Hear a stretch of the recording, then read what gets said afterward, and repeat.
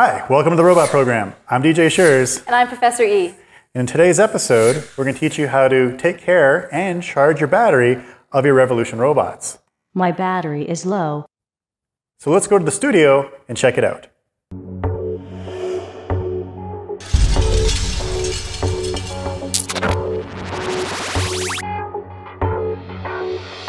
Well, to charge your batteries, you're going to need a battery charger and, of course, your robot.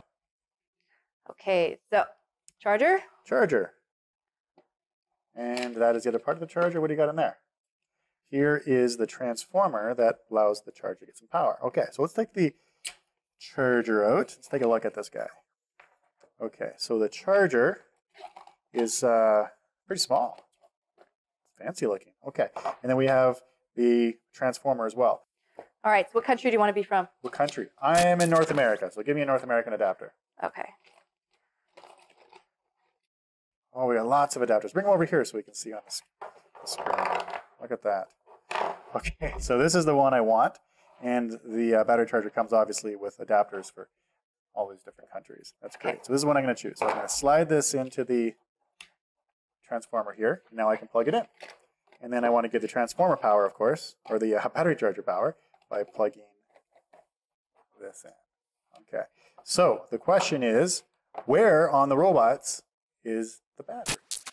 Well, I have here two bodies of robots that haven't put together yet, which I'm going to demonstrate where they are. So on JD, you'll see these two wires, and these two wires are for the shoulder servos. They're not for the battery. This one, however, is for the battery. So this is what you're going to want to plug into the charger to charge the battery. So let's take a look at actual robots and see where and how you connect the charger to them. So let's grab JD, for example, to start. And you'll see here under his left arm, the wires are coming out. And we're going to want to connect the battery charger to here. Raise his left arm up. Adjust the wire like so. And then simply position it in. And then use your thumb and connect it. Simple as that. And then to disconnect it, you're going to want to use two hands. Lie them down. Put your fingers on the edge of the connector so your nail into that. And just gently rock it back and forth. Pull it out. Do that one more time. In and out.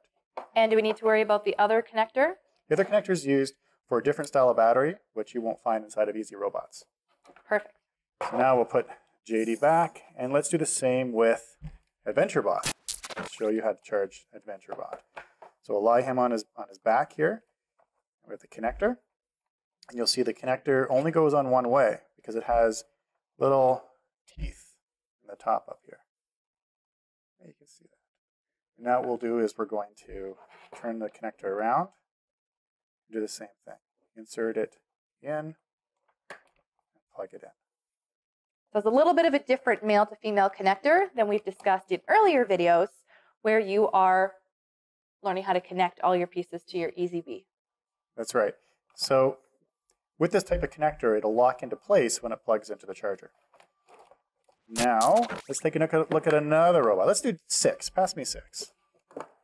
So 6, of course, is a hexapod, and he's got lots of legs, so we want to make sure that we can get in there. So again, put him down like so, and then you'll have the cable popped out here, and again, just reach up, insert it in, and then again, pull it out.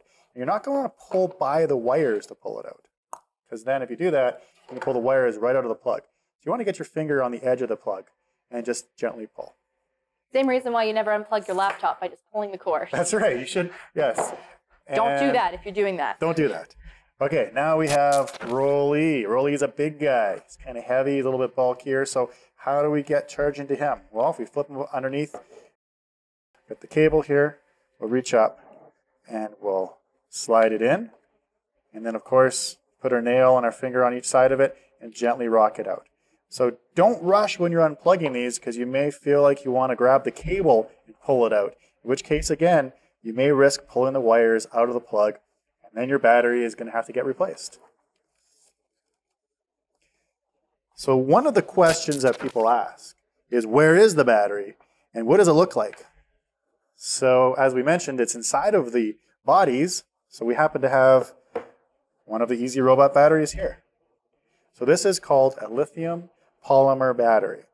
And this battery has a connector in the end. So you'll see here, we have a piece of tape on it because it's brand new. Peel that off. There we go. And on this side is the power that actually connects to the insides of the robots. So this is your charging piece, and this is the piece that connects directly to the controller, to the fuse, and to the servos. So the only piece we actually see when we build our robots is this part right here. That's right.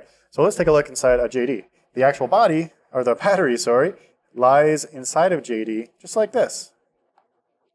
And that's why it pops out on that one end. And then inside of the Hexapod body here, you'll see that it sits inside of here and it comes out there. Now you'll notice on both Rolly and the Hexapod 6 body, you can actually take the battery out with a screw and you can pop it out. Let's take a look at the bottom of Rolly so we can show that as well. There you go. So you can see here that we can undo this screw and we can take the battery out to change it if we want to change it. The same for the Hexapod body. However, with that, due to the complicated build and compact structure of JD's body, we weren't able to put a battery changing door anywhere. So the battery is permanently inside of JD's body. Now, you can, of course, change that, and there's a future tutorial which you can watch, which will show you how to do that. However, you generally don't have to change the battery, you just charge it. That's what rechargeable batteries are for. Now, on that note, we should discuss that every robot has a battery-saving monitor built into it. So when the battery starts to die, and it gets below a certain voltage threshold, which you don't need to worry about, it takes care of it automatically, the robot will speak, and it will tell you that its battery is dead. My battery is low. How long does a battery normally last for? A battery can last up to an hour. It depends on how much activity you're doing with your robot, of course. Now, if you hear the battery monitor speak and it says, my battery is low, you have to charge the battery.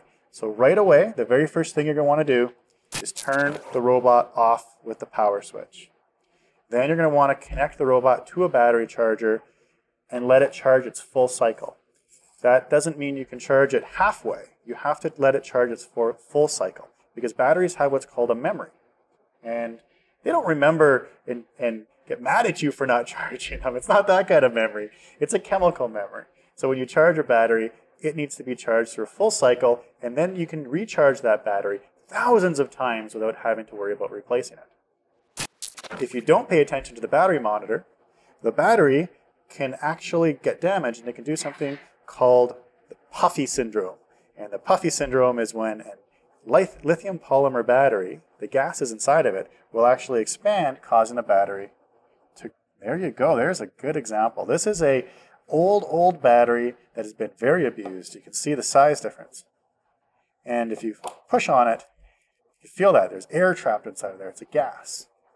And it's because of the chemical reaction that occurred because this battery has been killed off and let to die, and then recharged and let to die again numerous times. Not very safe. Not very safe at all. So you want to make sure that this doesn't happen. And if you ever do see a battery that has gone puffy, you have to dispose of it. You can bring it to a recycling facility, and you can check on the internet in your local area where you can discard used batteries. I wouldn't suggest throwing it in the garbage. No, not a good idea. So one of these regular batteries here, how long does it take for this to charge? A battery with the charger can take up to 2 hours, sometimes 3 hours to charge. The charger has a microprocessor inside of it. So the charger actually has some brains inside of it, and it'll actually monitor how the battery is being charged based upon its voltage, and it'll figure out how much power to give to it to continue its charging cycle. So this charging cycle may vary, so don't think it's always going to be the same. Okay, last thing, we know that there are lights on the charger. Why don't you tell us what those lights are for? Yeah, definitely. So the charger has instructions on it, which we can read here. Let me bring it up to the camera. There we go. You'll see here that it says, red light is the power on. So that light over here, which is red, will light up when power is applied to the charger. The charging red light on the charging side means that the battery is charging. So when the light on the charger side lights up red, it means your battery is charging. When the green light on the charging side lights up, that means your battery has completed charging. you'll see it. There's an arrow pointing to power and an arrow pointing to charger. So red means it's still charging. Green means it has completed its charging cycle. Great. So remember, you want to watch for that green light. So thank you so much for watching this important video, and we'll see you at the next activity. See ya.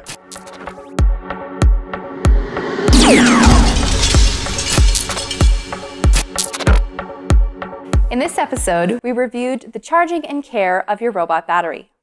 Couple important things to remember.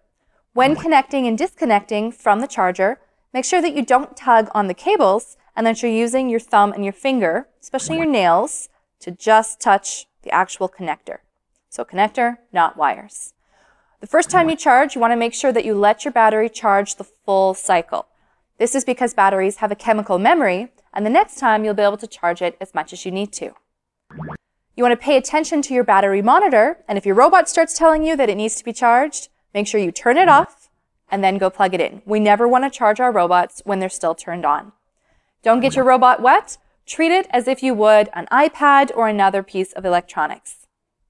For additional information, you can read the Getting Started Guide. Thanks for watching this episode of the Robot Program, and we'll see you next time.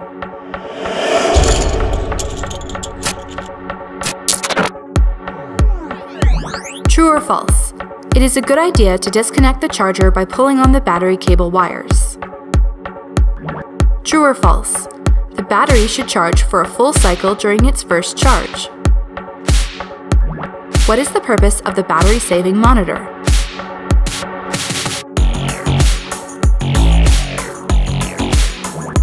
Find the answers at therobotprogram.com.